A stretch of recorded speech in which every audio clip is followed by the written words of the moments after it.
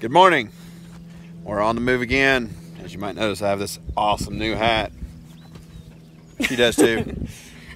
And she has one. All the kids have one. We got to give a shout out to our friend Naomi over at AA Feeds.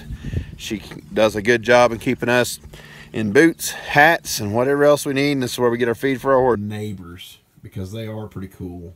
We have some really awesome neighbors. They have some awesome oddity creatures, but they also own AA Feeds. That's where we go get feed from. Like a big chunk of our odds and ends stuff.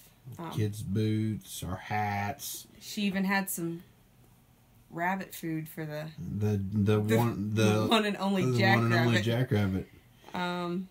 But you know, we've lived in a lot of different places, and I would say they're some of the best neighbors we've ever had. They're hands down some of the best neighbors we've ever had. Cody came and got me out when I was so stuck and you were gone, and he came and got me, and they let me borrow the buggy to come home. And it's not like it's close. I mean, I couldn't have walked home in the time he came and got me, and we jacked around and got the truck out because I was so stuck. So I guess what we're saying is go support them. Go buy your feed there. Go check them out. And, you know, they've got a ranch rodeo coming up in July. It's a Western States qualifier.